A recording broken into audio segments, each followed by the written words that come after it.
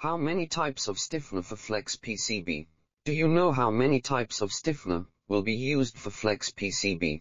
What is the reason why we need to add the stiffener on the flex PCB? Today let us study flex circuit board different types of stiffener together. The types of FPC stiffener. In generally, there are only 3 types of stiffener we usually used: polyimide, pi, father 4, and stainless. 1. Polyimide pi stiffener. The tolerance can be controlled plus, minus 0.03 mm, high precision and have high temperature resistance, 100 and THIRTY TW 180 centigrade. 2. Stainless stiffener, need to do assembly by hand and the process is more complicate. The cost will be a little higher. 3. Father 4 stiffener, if the thickness is below 0.1 mm, the tolerance can be controlled plus, minus 0.05 mm.